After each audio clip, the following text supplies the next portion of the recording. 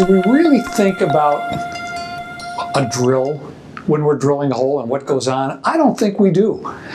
We're up there at 30,000 feet and we're looking down. We can't see what goes on down there in that hole.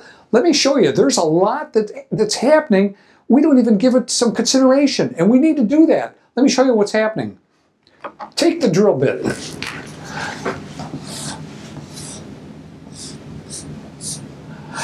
You know, not a very good drill bit, but you get the idea. What goes on right there? Think about the pressure. When you're pulling down on that drill press and you're drilling that hole and that chip's coming out of there, maybe blue hot, yellow hot, red hot, who knows? But there's all that activity going on there, and that drill is taking a punishment. There's a toll on this tip. If you don't push hard enough, you're not being very efficient. You push too hard, you're going to destroy the drill. The temperatures down there are enormous. And we're going to take you back in a little bit. We're going to talk about that. We're going to show you what that's all about. But this part right here, I'm going to blow that up a little bit. Right here, when it goes down inside that hole, the temperatures down there in that hole are enormous, to the point where you're going to be surprised, and we're going to take you out in the back and we're going to show you exactly what that temperature is all about. How are we going to do it? Well, we can't do it when the chip's coming out. Why? Because the chip cools too fast, so we can't take the temperature. But we can replicate it. We can take a block of steel and we can heat it up to the same color. Remember, we talked about gold and we talked about blue. So we'll heat it up to gold, we'll heat it up to blue, and we'll take our electronic thermometer, we're going to zero in on it, and we're going to show you what the temperatures are all about. Let's go in the back and let's check it out. Here goes the first hole for us. I want you to take a look at the color of the chips. Watch how they change color now. See how they're turning gray and ultimately blue? When you see those blue chips coming out of there, baby, they are hot. I don't know what the temperature is, but in order for the steel to turn dark blue like that, or gold, they're hot.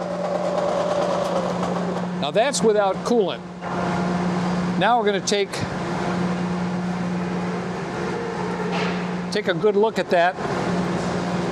The drill bit itself is not burned up, which tells me that the amount of stock we were removing was okay. The drill bit still is sharp, and I don't see the bottom of it being burnt. When the bottom is burnt, that means that either the drill is dull or there's too much pressure, you're removing too much stock. So it's never a good thing to see the drill bit get blue. That gives you an idea of the difference in what it takes to cut with cutting oil versus without it. You probably noticed it was a lot quicker to drill the hole with cutting oil. And it also not only does it lubricate it, but it keeps it somewhat cool, which is pretty important.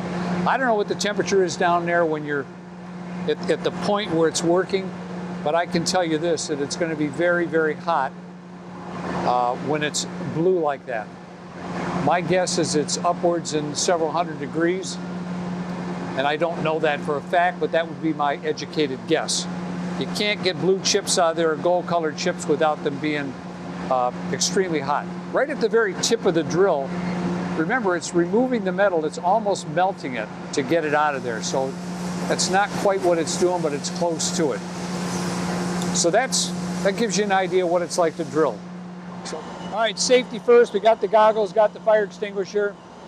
Remember we said early on about getting down from 30,000 feet and looking down in the work area.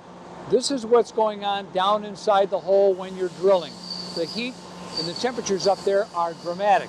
To give you an idea, we're going to show the first one when it's gold, like the gold chips. The second one, we're going to heat a little bit more till where it turns blue. That's just before it gets red. We're going to measure the temperature. That'll give you an idea of what's going on down there. This will take a couple of minutes, so bear with us. I like to adjust the torch. In this case, I want it pretty hot. You notice the tip. I like the two tips just about to come together.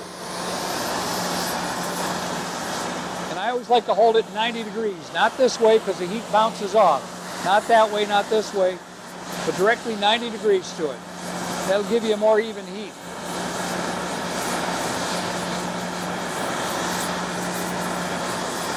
So we'll heat this puppy up till it turns a little gold. You with me, Glenn? Oh, yeah.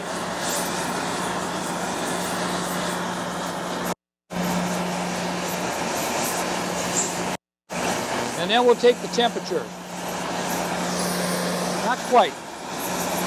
The reason we're not taking the temperature of a chip is because it cools off by the time it comes out of the hole.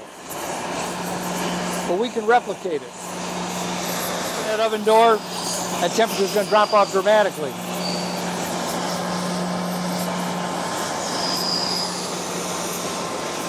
(630 degrees). We're not quite there yet.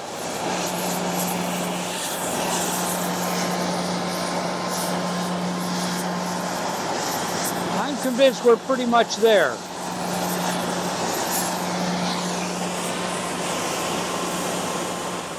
All right.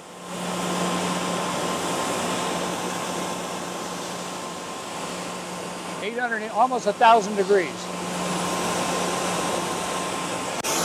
That gives you an idea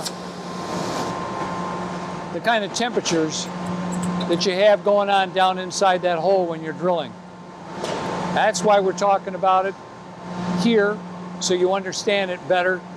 And remember, get down from 30,000 feet and think about what's going on in the work area. Thanks for watching.